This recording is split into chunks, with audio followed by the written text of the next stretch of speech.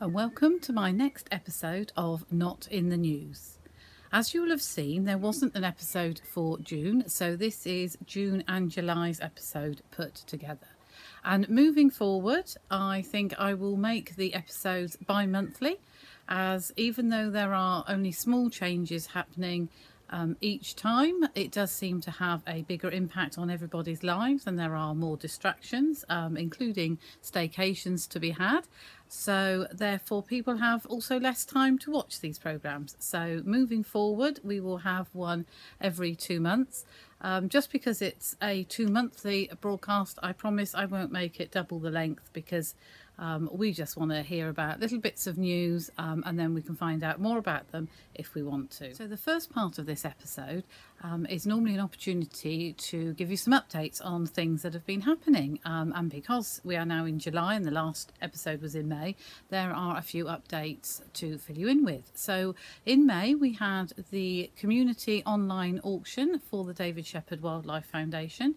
Absolutely fantastic. Over £250 were raised through the sale of the items in the auction. So a big thank you to everybody who donated lots, who also purchased lots, and also to say that this album is still available on the DSWF Community Supporters Facebook page. If there was anything you saw there that you were still interested in, you just have to contact me and make an offer, and that money will go directly to the foundation, which is fantastic.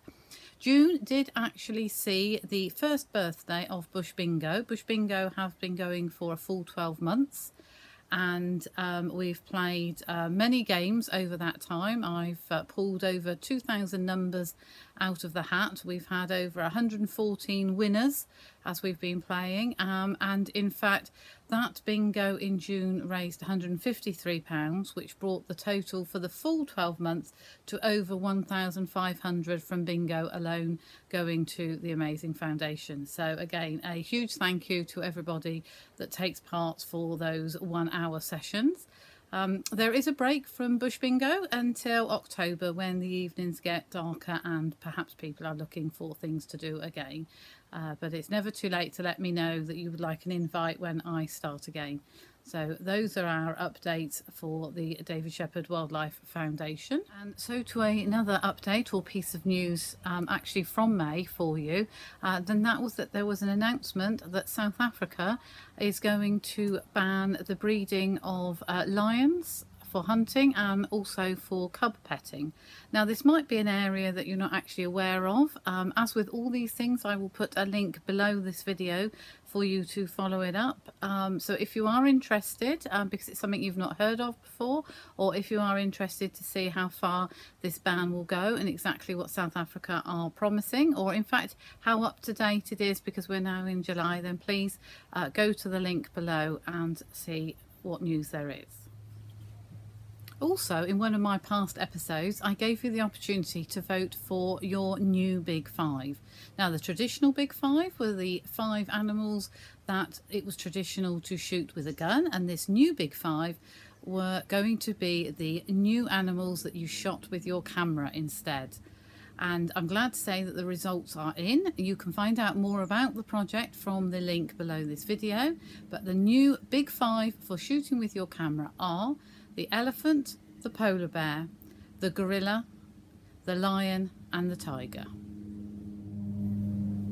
Now, somewhere in these episodes it seems to have become traditional to give you updates on food, and one of the companies that I have introduced you to is in fact Oggs, for their eco-based food production and packaging, and it was always their lovely chocolate cupcakes, which I'd enjoyed so much. Well, actually I can also recommend their Millionaire's Bites. So do remember that the plastic tray they come in is 100% recycled and recyclable. The film is recycle ready as well.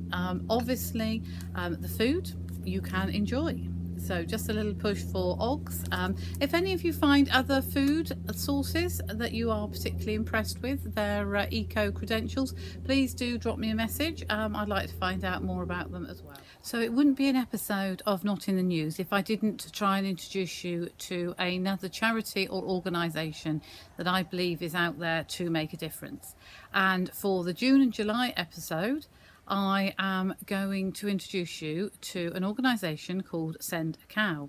As always, the link is below, and I would really love you to go and check out the work that they are doing in Africa at the moment.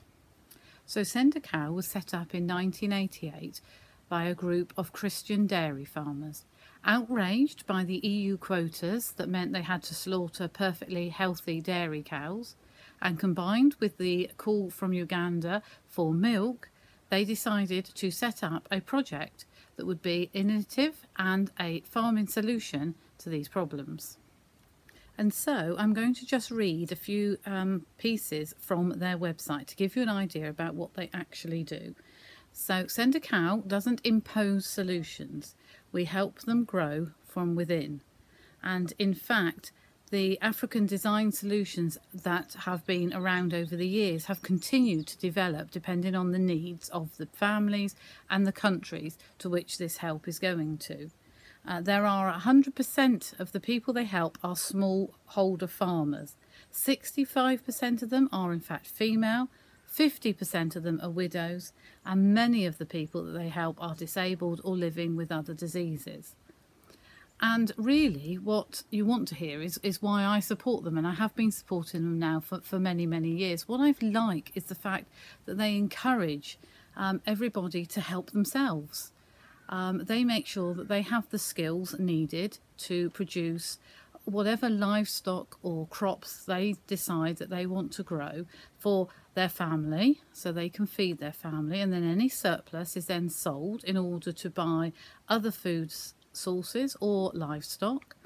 And when you donate to this charity, you are in fact enabling a family to have a new chicken, which obviously provides meat but also eggs, and also gives them something to barter with for other things from a different family. And I really like this idea, this solution that you are giving skills to people to help themselves.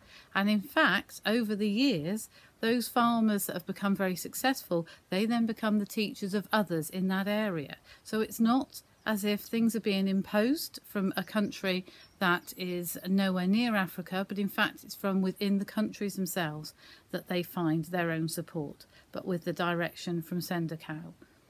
So I really would love it if many of you out there who've not come across this charity take this opportunity to look at the work that they do. And especially at Christmas, I will come back to them again, I think, in the November episode, because a lot of the donations and gifts that you can give are actual practical gifts. As I was saying, it could be a chicken, it could be a cow, it could be a donkey, it could be some fruit trees. You can help educate their children, and it's just a really lovely way of feeling like you're making a difference. Now, I normally conclude an episode of Not in the News with a quote. I'm actually going to include the quote within my very last bit of news for you for this episode. The quote is, "Silence is golden," and I am certainly hoping that on Tuesday the 20th of July, silence is exactly that, golden, because I am going to be doing a 75-hour sponsored silence. Which was then going to finish on Friday the 23rd at 10 o'clock in the morning. So why? So a sponsored silence, which hopefully is making many of you smile, because if you have been watching these episodes of Not in the News and following the Bush Bingo, you will know that talking is something I very much enjoy. Well, in fact, it is linked to the support that I've been giving Game Rangers International, which is the team that looks after the orphaned elephants in Zambia, along with the support of the David Shepherd Wildlife Foundation. And every summer they hold something called an Elephant Epic. The Elephant Epic is in fact a cycle ride from Lusaka down to the Lower Zambezi and is 75 kilometres, which is why the Elephant Epic deals with the number 75. Now, last year, due to the pandemic, it became a virtual event, which did mean that it reached across the world, which was absolutely fantastic. This year they are going to do both a physical cycle challenge in Zambia but also a virtual challenge across the world, and I decided for my July fundraiser this year that I would join in with the Elephant Epic and do something that would be epic for me, and being silent for 75 hours was the final decision. I have set the target of £750 to be raised for the Elephant Epic team.